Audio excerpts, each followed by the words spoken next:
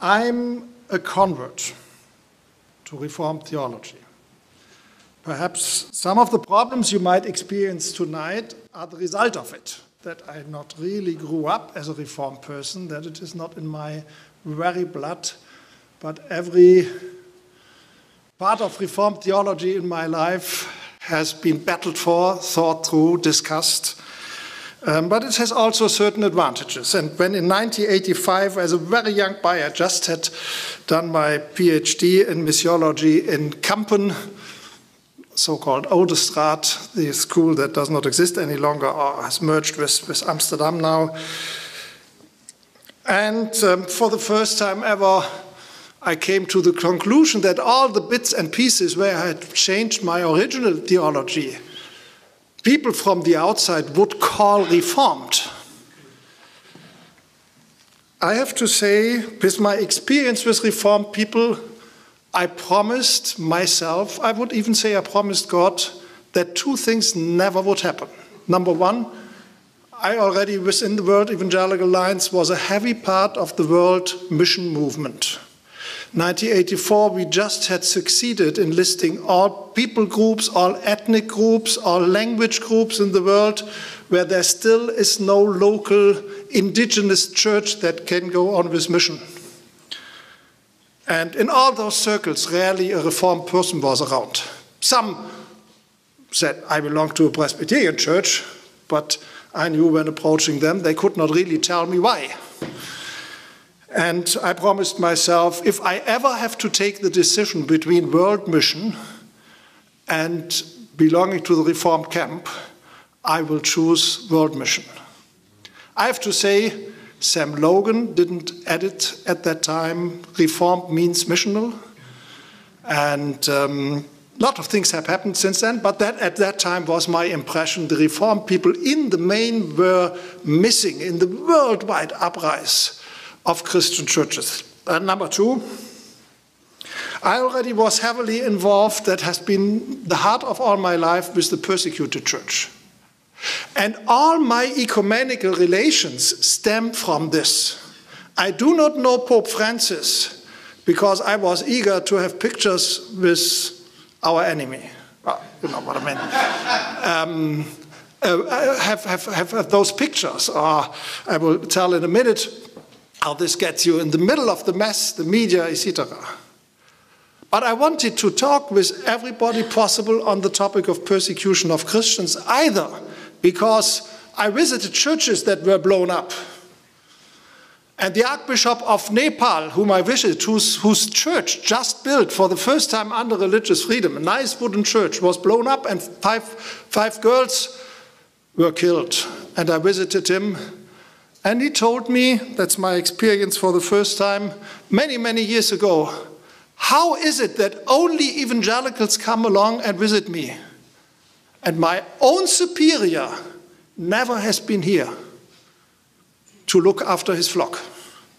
All my ecumenical relations come from this, and I promised myself, if I ever have to choose between belonging to the Reformed camp and standing up for the persecuted church, I will choose the persecuted church. That sounds dramatic.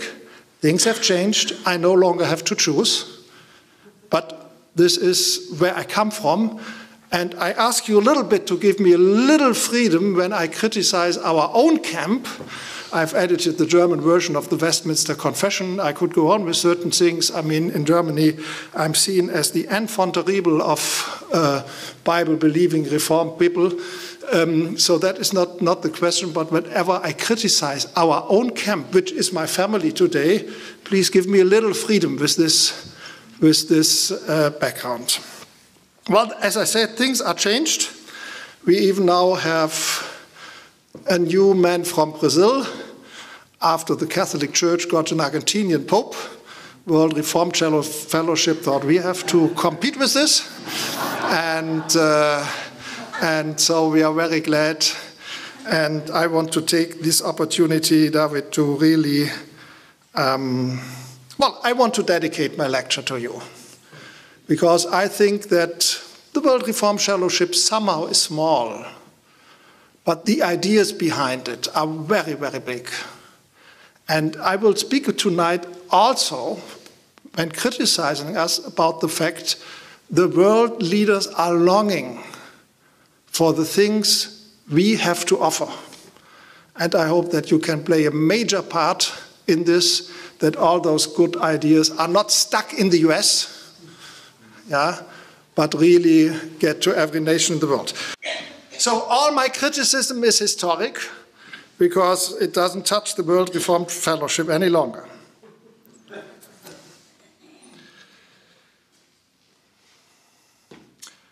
Let me start with some experiences. Several days ago, I met the Syrian Orthodox Patriarch who was visiting our President and Mrs. Merkel, together with the Coptic Pope and some other patriarchs, because beside all the strange things that are happening here in Wittenberg and elsewhere by the mainline Lutheran churches, they had the idea that it would be nice if those old Oriental churches would get to know something about Protestantism. So they invited them, and because they really don't know how to relate to those people, they invited me because I'm close friends with all of those guys. We also had the Catholicos, which is the Patriarch of the Syrian Orthodox Church in India. My Indian friends here will know him with the nice term. All those patriarchs have the name Martyr. Yeah, and so I have a good standing with them, with the name Thomas, who they think brought the gospel to their in India. And their stuff. And we got into the discussion, how is it possible, what do we do with those peoples who, young guys, young boys and girls who go to the Middle East to kill other people, other Muslims, other Christians, more or less everybody, and often act like animals. They slaughter Christians like they slaughter animals. So they hang them upside down. Now, I'm not going into the details. They said, they behave like animals, they make us into animals. Can this ever be forgiven? Can they ever go back to a normal life? Because many, after a year, are totally disappointed and return. And my wife, with the permission of the government, is working with those guys in prison to understand what is going on. And I said, well, if you are not offended and see this not as me evangelizing you, I have to tell you very frank, and I can tell this as a sociologist of religion, no man can get out of this. Those people, even if they do not kill anyone any longer, will live a broken life for the rest of their life. This happened after Hitler. We had many, many Germans who virtually forgot what they did and never came over it. They could not remember what it was, but they never got forgiveness. And I said, we have meanwhile hundreds, probably more than 1,000 biographies out of people who came out of this and became happy people. And all of them converted to our Lord Jesus Christ and preach forgiveness. I said, I even do not need to preach as an evangelist, just as a sociologist of religion. I have to say, this seems to be the only way back into a normal life, because it's so utter evil what you have done that you cannot live with it. And then I preached about Paul, not about justification. I should have done it because they came here for the celebrations, yeah?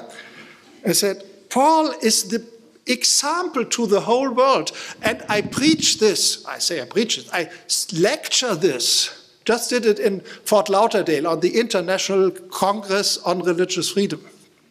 That Paul is the example how to come out of fundamentalism, radicalism. Because he killed people. Just because they had a different faith. And he used the state for it. And he used the church for it. Any permission he could get. And it's very open in the book of Acts, how he's standing there and is happy about Stephen being killed. And then he becomes a Christian.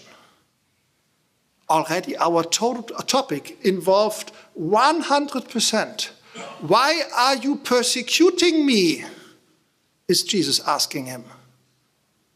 Which is a full-up theology already. By persecuting the Christians, he actually persecuted Jesus. And they are persecuted because they are followers of Jesus. And interestingly, Paul never blamed the Jews on it. He never said, well, it's because I was a Jew. Jews are fundamentalists, you know. Jews have the tension to become violent. I'm sorry, now I'm a Christian, I'm a nice guy. He blames it on his sin. He blamed it on himself, misusing the name of God to kill God's people. And he warned the church again and again. I'm not going into details, but he warned the church again and again, if you stand, beware that you do not fall. That did not give. And all his life, every night you have the impression, he remembered what he had done and would praise the grace of God that he had forgiven him and would say, I'm the least of the sinner. The last person I would have chosen to become an apostle is what Paul says, would be me. No, it's the other way around. God chose him on purpose. And it is not only a private conversion.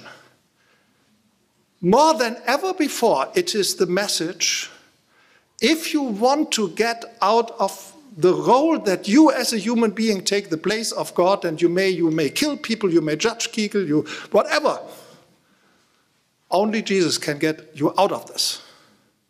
Forgive you what you have done. And get you to the place where you understand that you are just a human being living by the grace of God.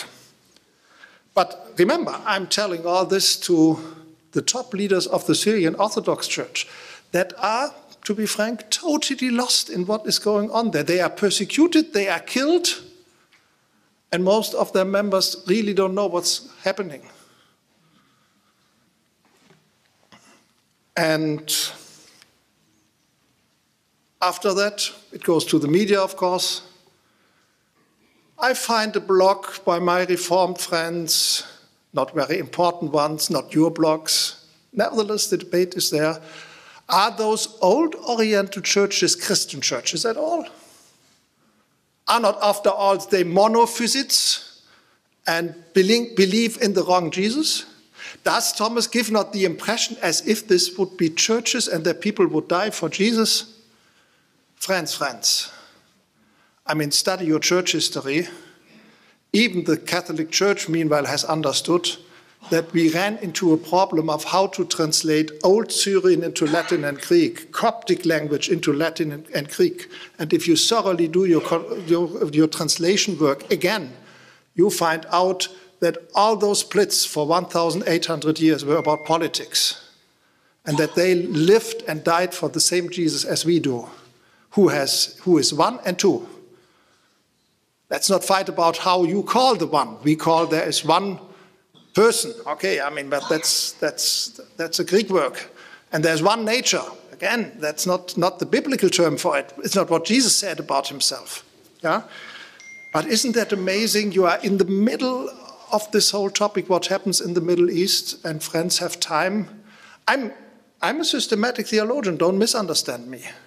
But before you put out such a judgment, please take your time to study the documents, the history, before you bring the judgment which you probably have learned in seminary or found in a dictionary.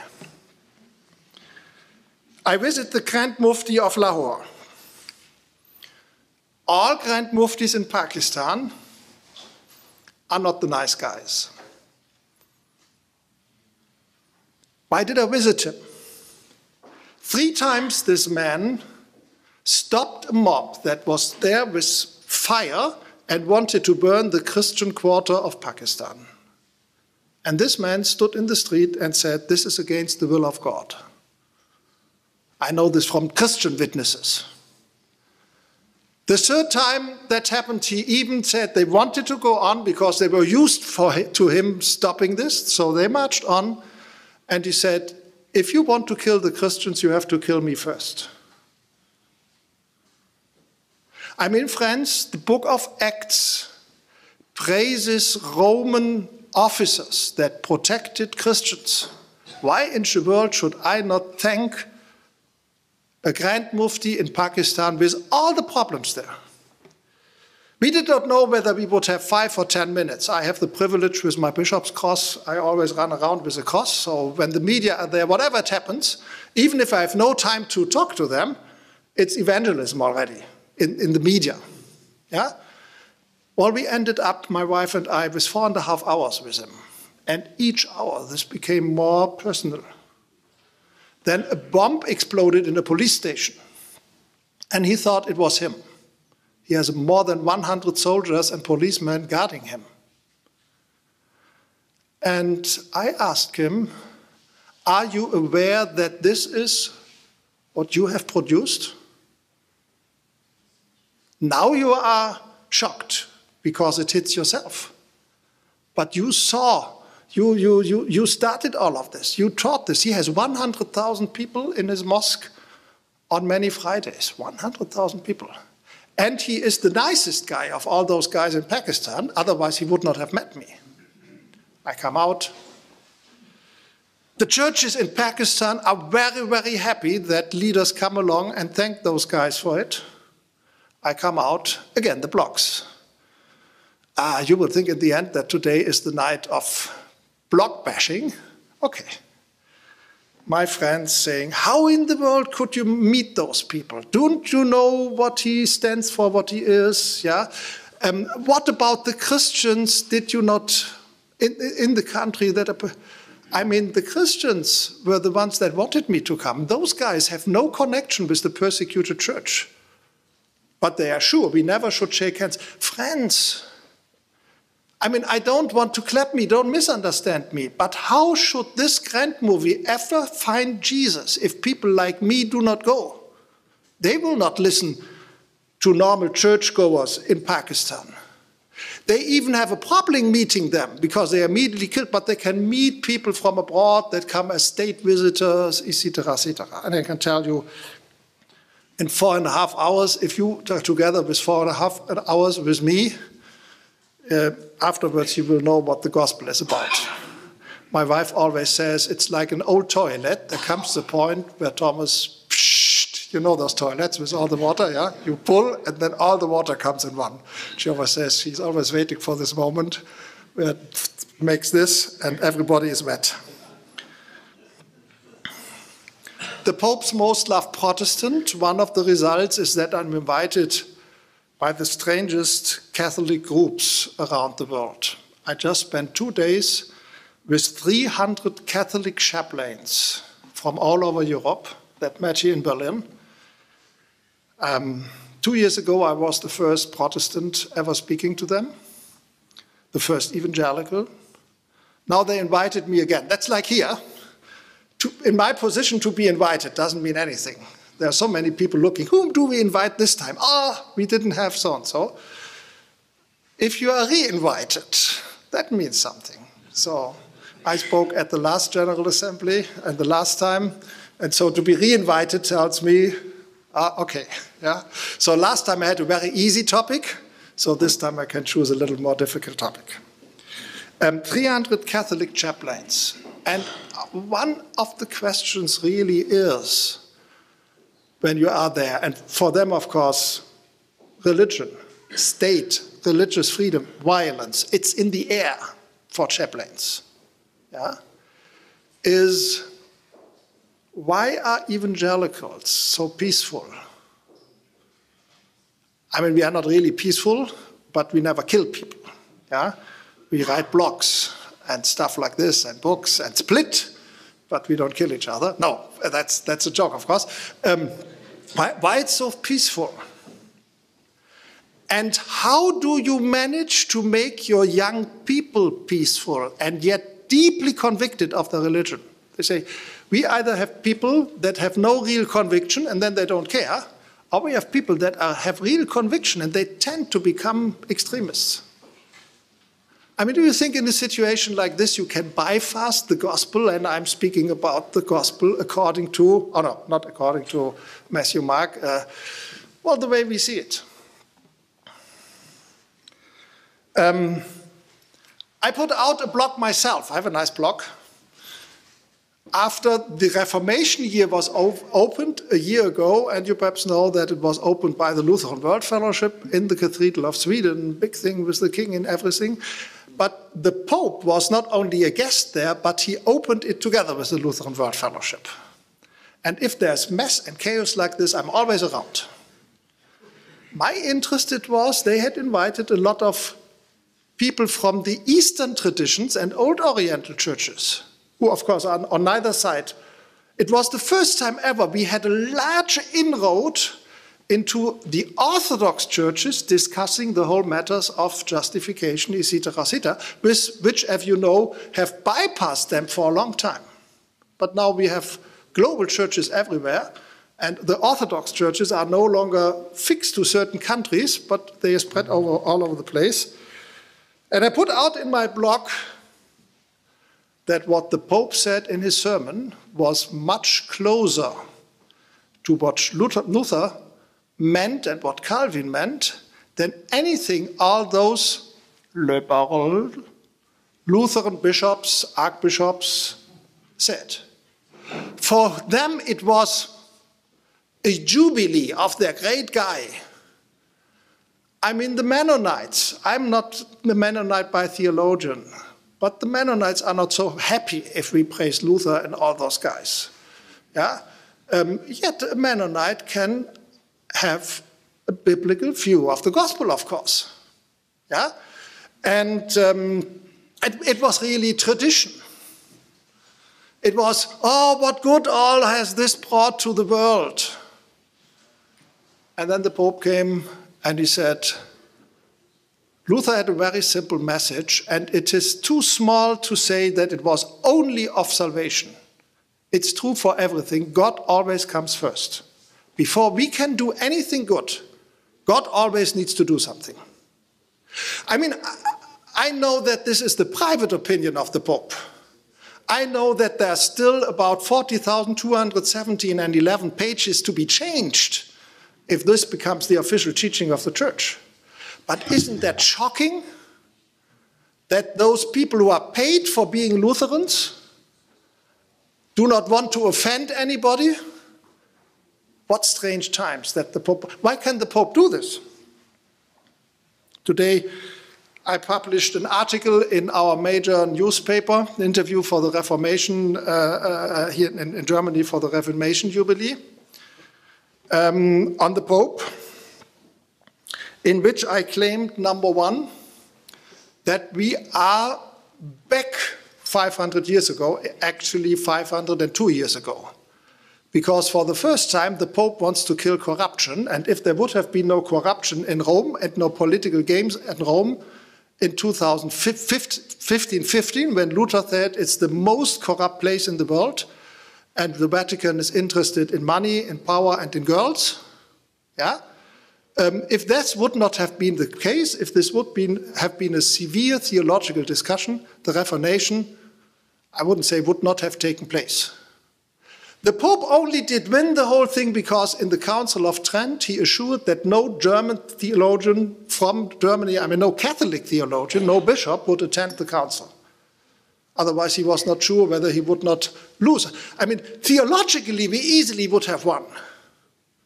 But it was a power game, it was a war, and it was corruption, corruption, corruption. Now the Pope comes and says, the Curia is the most sinful and corrupt place in the world.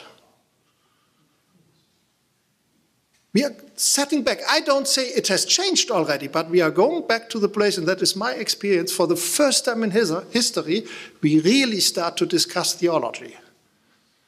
And that Pope Francis is so open-minded that you just come along is because he no longer is the king of the Vatican or the king of the Catholic Church, the middle-aged king which you only may talk to after you have paid something and bribed someone and kissed his ring and so on. Ending up in a huge, and this time it includes members of the World Reformed Fellowship, which really, it really struck me, with the argument that I'm no longer Reformed, that I have given up on the Reformed gospel, and that I have changed to a theology by experience. You know what we actually discussed with the Pope at that time?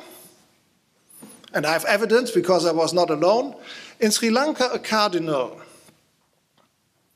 calls the government to put a law through the parliament against the Protestants. And in Sri Lanka, that means the evangelicals. Not against the Catholics. Yeah? In the middle of a situation in which between the Buddhists killing the Hindus, the Christians are somewhere in between, and they're totally lost. The Catholic cardinal tries to save his side. 3 days after our lawyers had gotten 19 Catholic nuns out of prison, 3 days later, he calls for a law against us. Against the will of all the Catholic bishops of the Catholic Bishops' Conference. So I went to the Pope, I spoke with him and said, this has to stop if you mean what you say. And he actually stopped it. I was standing up there for our persecuted brothers and sisters in Sri Lanka, and it's not fun to live in Sri Lanka.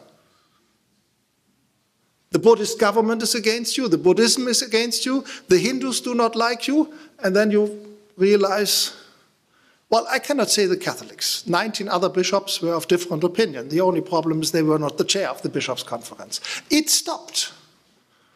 And we end up in a discussion whether I'm still Reformed just for the pure fact that I speak to the Pope.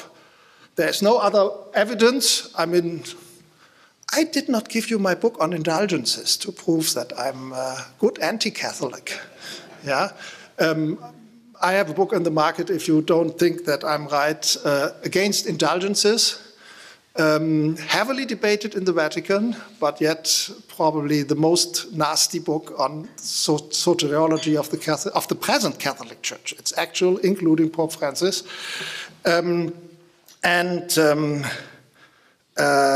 Well, I exchanged Reformed convictions for the theology of experience. Friends, leaders of the present age are lost more than ever. Whether it's the American presidents, not only one, the presidents, our leaders here in Berlin, the political leaders, your presidents, they even do not know what they want for themselves. Even in corruption, they are chaotic. But what they want for the country, I mean, they don't know where to go. And here in Europe, every covenant has its own way to talk about Islam, and in the end, they all only talk about it. The things that happen by themselves, they do not control it. The religious leaders are lost. I could tell you the whole evening stories on our interfaith relations with Muslim leaders, etc. They are totally lost. They go on traditionally with certain things, and no, it does not work. The Christian leaders are lost. Still under Pope Benedict, the World Evangelical Alliance was invited to the Synod on Evangelism. We got 10 minutes to speak about evangelism and evangelical view. And just to show you that we are not compromising, we said being an evangelical comes from the evangel, the gospel. So if preaching the gospel is not what is first of all on your heart, you should not call yourself an evangelical. But how do we know the gospel? We know it only from Holy Scriptures, which are the supreme authority in the church and for every matter of dogma and ethics. The Pope sitting 3 meters away. But I'm not telling you this, but I will tell you the reaction. Pope Benedict, from the deepest of his heart, said, when we spoke about that evangelism, first of all, is just witness, that every believer speaks about his faith, and that this is what makes the evangelical movement big, that we have so many people, not Billy Graham, yeah? I mean, all the people that became Christians were brought by simple believers who had taught about them first, rare exceptions. It was this personal witness, and then that was a good moment to catch them. It is this personal witness. And Pope Francis, from the deepest of his heart, I wished it would be so easy. If you read his Jesus book, it is so easy. You think everything is there. But to be frank, what do you do if you are the Pope? Then there was a discussion on it, and Cardinal Schirrmacher from Vienna was the first to speak, and he said, whenever we want to do real evangelism and get our people to witness, it is either hierarchy or sacramentalism or both that kills it. My reaction?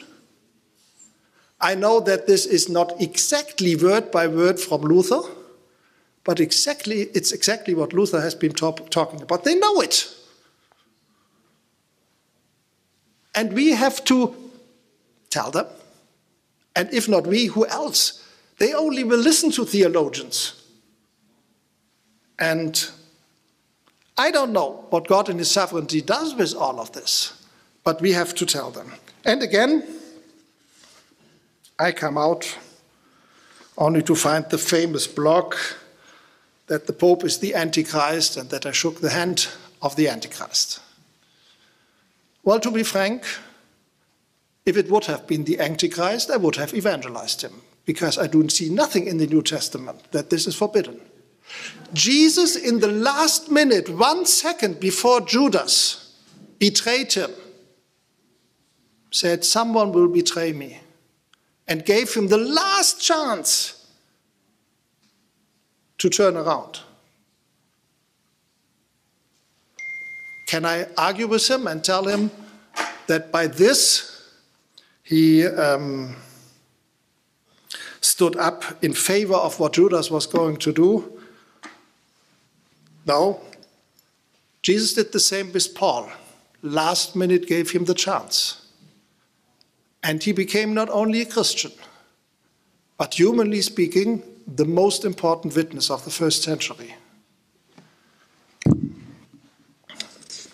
You see, what has all to do, this experience to do with our topic? God's Son as martyr, while persecution and suffering need to return to the center of theology or dogma. Because for me personally, all this experience with the reaction are combined in the one experience that mission and the persecuted church do not play a role. It is pure dogma, magisterium, whether it's right or not. The question was, is the Syrian Orthodox Church a church? The matter is, you see, for me meeting the Pope, I'm open to any discussion. I know it's a delicate topic, but it's just an ethical question whether we may meet him. It has nothing to do with the question what I believe and what he believes. And there are others, of course, who meet him. As always when we meet other people, evangelism, mission is always people to meet people who are not like-minded. This is our task. And some of them are small and some of them are big. And if you single out the Pope and say you may not meet him, you accept that the Pope is the one very special man on the earth. But that makes always a difference. For me, it's just a very influential church leader, like the ecumenical patriarch, like the patriarchs in the Near East.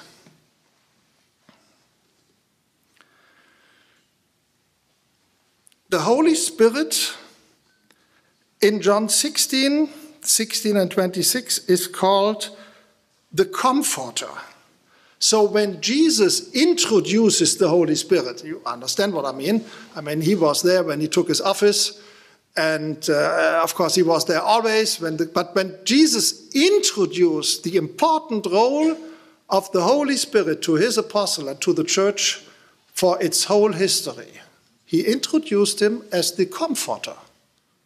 But friends, he did not say that if you invest in the stock and you lose something, then the Holy Spirit is your comforter and tells you next time you will win again. He is the comforter in persecution.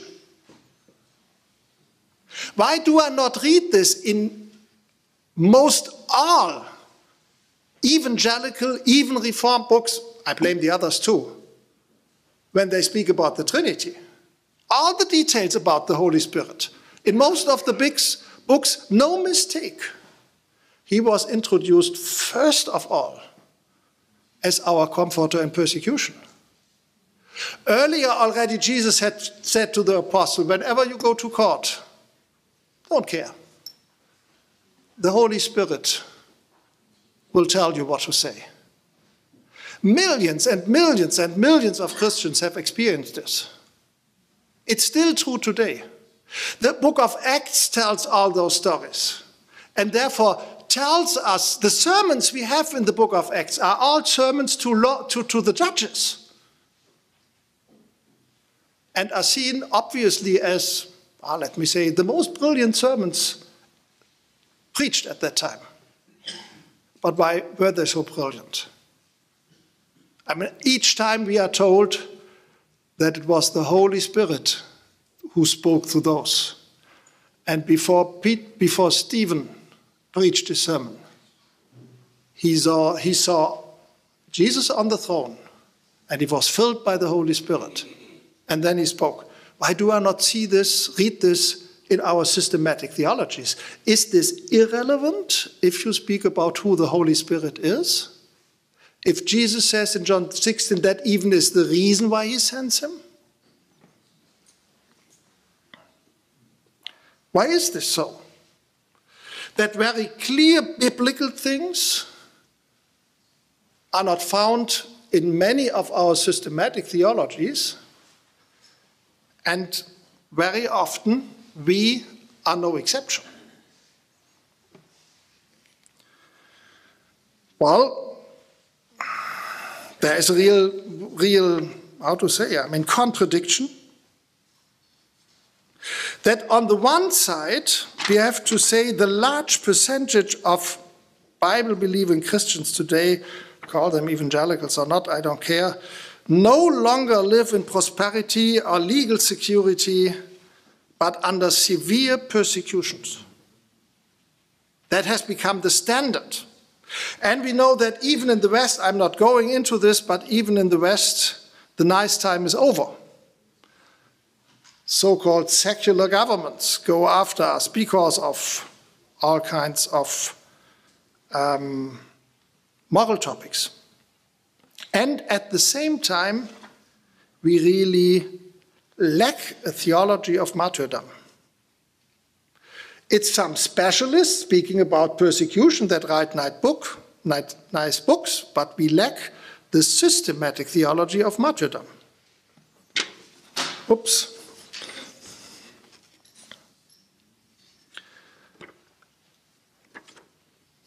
If you think, okay, Bible, I believe in Calvin. I had this lady, a French lady, she came to me and said, I have to write my thesis, do you have a nice topic? I said, okay, if you're French speaking, there are still thousands of letters by Calvin in French that never have been used to look for his theology of this and this. And you know that I'm interested in the persecution of Christian suffering, so why not? You can read them, read all those letters, and look for Calvin's theology of suffering. She wrote a brilliant book, which we published in German, and she chose the title, a quote from Calvin, Strolling at the Edge of the Grave. Isn't that fantastic? This is our Christian life, strolling at the edge of the grave. We live on the edge of the grave not only because we can die anytime, but because the devil is out there, he says, who wants to see us dead. And we are strolling. We are not crawling.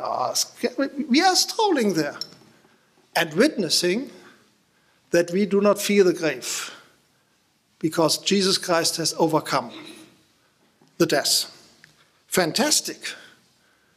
Again, I don't say that this is not out in literature about Calvin here and there, but it is not really the DNA of our books on Calvin. We report in his life how much this. Luther, I could say the same. The whole Reformation and the topic of persecution more or less is living. And you know that in the mighty fortress is our God. Luther says, let them take the house, the children, the wife, and the life. We have Jesus. And this is not something you say lightly. But for Luther himself, that was not only his experience, that was his deepest conviction that the theology of the cross includes that the cross can become very real, that other people, because you believe in Jesus, because you believe in the gospel, take everything of you, including your life. This is the hidden topic in Lutheran studies. It's there from time to time. But I can tell you I've written many essays on the Theologia Crucis, which did not mention persecution. What is the cross about? What is the cross other than Jesus is the martyr by definition, and the martyr is the witness because he witnessed to the Father, he witnessed to the gospel, he witnessed to the world that it needs forgiveness. They killed him. State and public religion alike. Back to the Bible. We have trivialized many verses. They're very strange examples how to do this. I skip a little bit.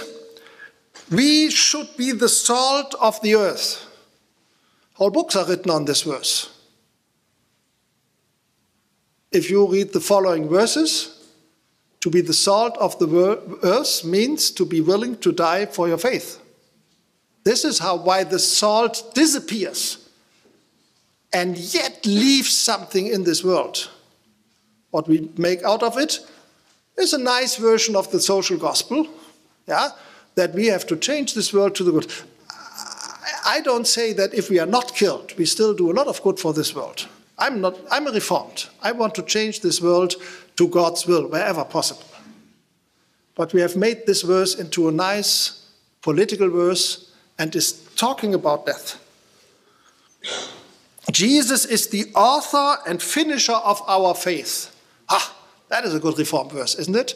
He is the author and also the finisher. It's deep reformed conviction. The only problem is that it goes on to talk about being killed and says, blessed are they who are persecuted for their righteousness, for this is the kingdom of heaven. Blessed are you if men shall revile you or persecute you, and shall say a manner of evil against you falsely. For my sake rejoice and exceedingly glad, for great is your reward in heaven. It is, of course, also talking about what we make in systematic theology out of it. I'm not saying we misuse the verse, but we forget the deepness of the verse, that it goes down to he is the author and the finisher of our faith, even if very easily it can mean that we die and it looks as if he has not achieved anything. Why? Because it's exactly what happened with Jesus. The world thought it did win. And it was the biggest victory ever over the devil. And this is what we are for. Very often God uses us just as an example that weak people like us can really make a difference, but often he shows this by letting us die. Jesus said, if any man will come after me, let him deny himself and take up his cross and follow me. Oh, what a nice discipling verse. Well, it includes a little bit of denial, which means to fast from time to time, to eat a little less, and all those things. We should live in luxury. How does it go on? Take up his cross and follow me, because whosoever will save his life shall lose it. But whoever will lose his life for my sake shall find it. I could go on for hours. Bible verses that are used, I don't say wrongly, but they are trivialized because you do not mention they are talking about life and death. And we have to tell You may say it's easy for me as a German to say this, but we have to teach everybody that becomes a Christian that becoming a Christian includes the willingness to die for Jesus. When I was born, when I grew up, there was no sign of it. But my parents have lived in the situation where this was the case. While I was living nicely here at the very place was persecution by the communists, in the former communist Germany for many decades. And it can come any minute. Look around in the world. You cannot guarantee that in 5 years things have not changed and stupid politicians think that going against us might help them to win the next election.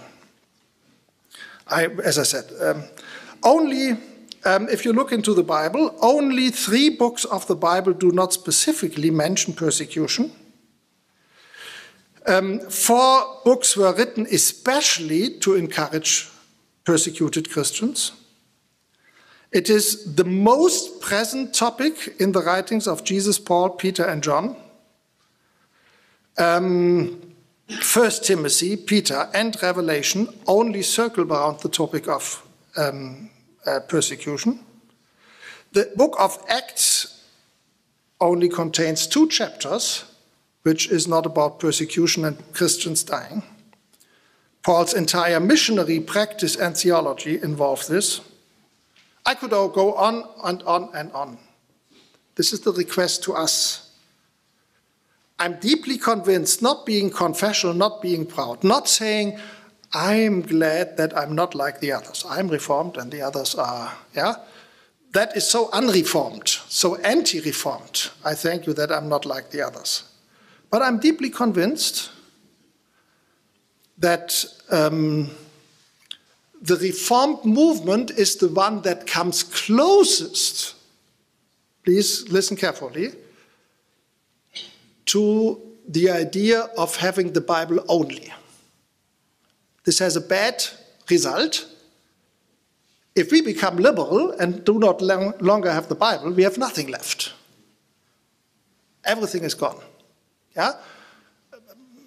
It's a little simple if I say, well, the Lutherans still have their bishops and their liturgy, and the Anglicans still have their mass. You see, it's a little. You understand what I want to say. The Reformed are really in danger. If they give up the Bible, nothing is left. Even their confessions do not say much, because they only say it's the Bible alone. And if you cut this out, there's not much left. We have so many different confessions, and we have then no clue. Is it the Belgium? Is it the Swiss? Is it the, I don't know,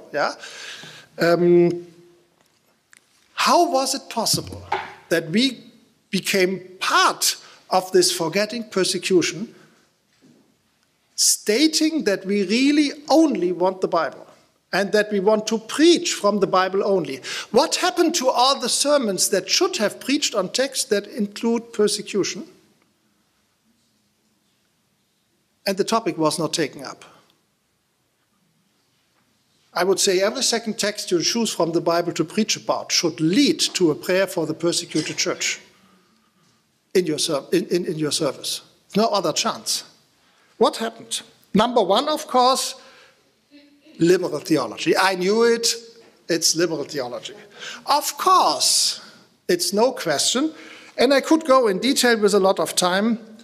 If you, of course, go into the history of dating of biblical books, you will find out that all the books that have a heavy involvement with persecution have been invented much later.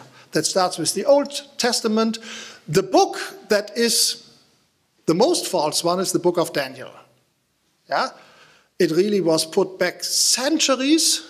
In reality, it was written centuries later. Of course, there is not much comfort in how God helped his people, his prophets in persecution, if this all did not happen. The verses of Jesus around persecution were number 1 verses by Bultmann and all our friends, to be said not being from Jesus, but coming from later times when there were persecution and Christians tried to put this into them. Okay, liberal theology, let's forget this. We surely did not forget about persecution because we are liberals. Except some of you are very are liberal deep in their heart and don't know. That's joking. Yeah? Well, that was not our reason. Then, of course, we have things like the prosperity gospel, which has a lot of problems to include a theologia crucis and say the DNA of Christianity is losing. Friends, the prophet in Islam is always winning. That is the sign of the prophet, that he has the victory in the end. And we have a book that says every prophet was, well, he could choose.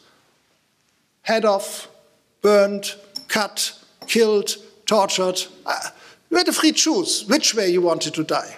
But this is what Hebrew says. It's the mark of a big prophet that in the end he dies. And that Jesus is a prophet is proved by the fact that he was killed. And the apostles all were killed because they were not only apostles, but delved into it. They were not only apostles, but they also were prophets. Prophets lose in the end. Yeah? So the chance, if you stand up in public for the gospel, the chance rises that you are a prophet and you will be killed. This is the mark of Christianity. And just talking about the prophets, you have all the difference between Christianity and Islam. You don't need to talk about God or anything else. All is encaptured here.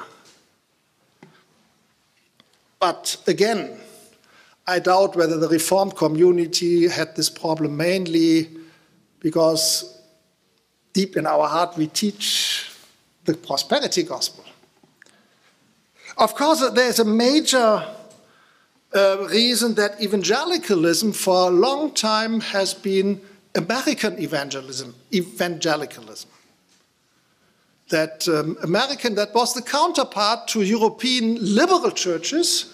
It was the strong evangelical churches that helped evangelicalism to survive. And it is no question that without, say, the huge crusades of Billy Graham all over the world, we wouldn't have something like the World Evangelical Alliance today. He gathered a lot of people around the gospel in all countries in the world. Whatever you think about his theology and what he did, it's the pure fact that without the US, a lot of those things, what would we do without the evangelical seminaries in the US, with the professors there, all the good things they wrote, all the books they publish, etc., etc. Yet, obviously, the Americans thought that everybody lives as good as they do. Not everybody, there are exceptions, yeah, but too many. Somehow in all this mix, we have fallen into the trap ourselves. And we need to get out of it, and therefore we come to the very center of what I say. You cannot talk about the Trinity, you cannot talk about the Father and the Son and the Holy Spirit if you not on every page mention the fact that the Son of God died for our sin on the cross, and it meant he was martyred. And that the center of Christianity is not only witness, but witness with the willingness to die for this witness. We are glad that most Christians do not experience this, at least now. Not today. But this is what it means. This is the double meaning of the martyr, who is, as you know, the meaning of the word is the martyr, is the witness, and yet it always includes the possibility. Why is this so? I could go on for hours looking in the New Testament. It is because the world hates Jesus, but Jesus is not around, we are around. So the world hates us. My wife, dealing with Islam and in politics, all these things around, she always says, my private proof of the existence of the Christian God and of the rightfulness of Christianity is that everybody hates us. I don't need any other proof. Yeah? The guys, ladies and gentlemen, we in many countries are the most peaceful people existing. And we are often the most hated people, just for nothing. Why? Because you have chosen the wrong party. We have chosen the party of Jesus. If the world does not hate us, or behind the world hating him, the New Testament is very open, very clear, very frank. The reason is because the devil hates us. And again, he cannot kill Jesus again, but he can kill us. And again makes the mistake he made when Jesus died, thinking that this is a victory, and it is a loss. The blood of the martyrs is the seed of the church, and this is happening worldwide. In Iran, we in our education systems have about pastors with churches of 500,000 people that come to those churches in the underground. And this is not all existing churches. My personal guess would be that there are at the moment something between 1 million and 1.5 million underground Christians in Iran. And they live on the edge of the grave. Often they fly to Germany or other countries, but the vast of the people stay there. This is the growing church in places where this is verbatim what the New Testament says. If you witness, you can die. So finally, the New Testament tells us that Jesus is the archetype of the martyr. In 2011, I was involved in something that stirred up a lot of heavy discussions. The Vatican, the Catholic Church, the World Council of Churches, and the World Evangelical Alliance signed a document with the title Christian Witness in a Multi-Religious World. The first sentence is, mission is the very essence of the church. Every believer is obliged to witness to the salvation he found in Jesus Christ. I mean, to be frank, to me this sounds very evangelical. Yeah? I still, to be frank, do not know why the others signed this. I don't say that we always do what we state there, but this is our DNA. But the others signed it. So we have it now very officially that Christianity is about mission. Mission is the very essence of the church. And we can tell the others, don't criticize us for mission. This is the very essence of the church. But I got into an international debate that on purpose we have bypassed in the document evangelical language. Yes, we did. And we did it on purpose. But friends, we said, witness. Is there something more biblical than witness? The translation of the martyr? Is there something less evangelical and reformed DNA than to say every believer is obliged to witness to the salvation he found in Jesus Christ? Because this is more than to preach it. You can preach it and not have it. You can say that's the right thing, but I don't care. Witness is you have to speak about that this very gospel is not only the truth, but changed your own life. It's always two topics. And then the chance goes up that people hate you for it. So Jesus is the archetype of the martyr. That has been there in the theology of the first centuries of the church fathers all the time. Number two, if you want all the Bible verses, I can give it to you, but I just put out the propositions. Because of this, Jesus is the actual object of all persecution existing. To kill us actually means they try to kill Jesus again and again. This is what it means. And Jesus has told this very clear to his disciples. If they wanted to kill me, if they want to kill me, they will kill you. If they hate me, they hate you. If they persecute me, they will hurt you. And he says exactly the same he did. He said, Father, forgive them. They don't know what they do. Stephen said, Father, forgive them because they do not know what they do. Why? Because he knew that he is standing in Jesus' place now and experienced the very same. And we have the command to do the same again and again to the Islamists, saying, Father, forgive them, they don't know what they do. Have mercy draw them to you. This is the only political solution we have worldwide. To make a compromise with Islamists is very difficult.